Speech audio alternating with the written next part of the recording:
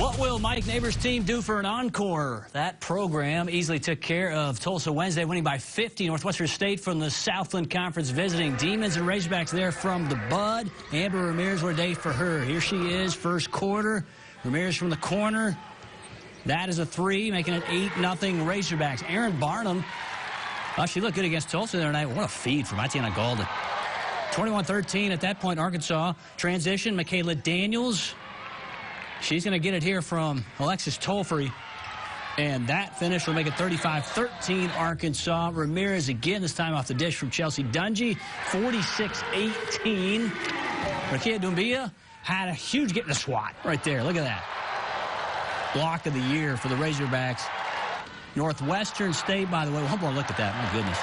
Northwestern State, as I mentioned, had only 26 points combined in the last three quarters.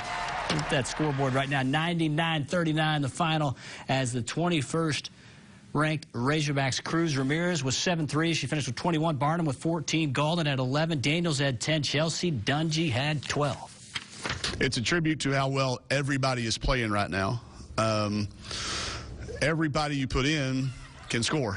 And everybody you can put in is not turning it over. And everybody you can put in is spacing the floor and rebounding and defending. Our defense was as good as it's been all year long.